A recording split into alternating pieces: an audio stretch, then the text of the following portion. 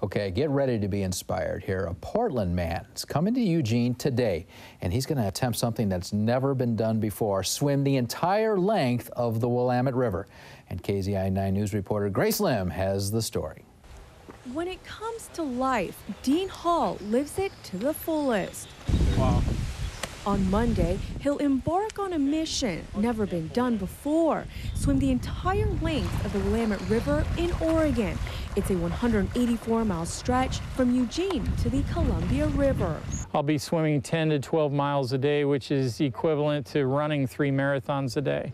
And it's all for something he knows all too well: cancer. I've got 2 types of active cancer, both leukemia and lymphoma. My wife died 15 days before our 30th anniversary of brain cancer. And his father, who has been battling lymphoma since 1999, will be right by his side. It's an awesome deal, way above and beyond what is normal.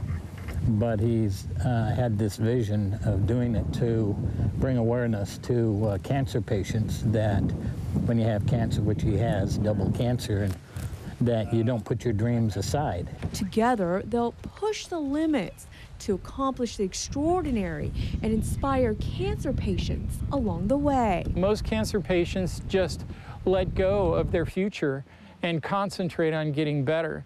And I think that's a big mistake. And that's why I picked something so absolutely overwhelmingly astounding to try to show cancer patients they cannot just return to an ordinary life, they can have an extraordinary life. Well, I'd say he qualifies for hero status. The swim should take him 18 to 20 days.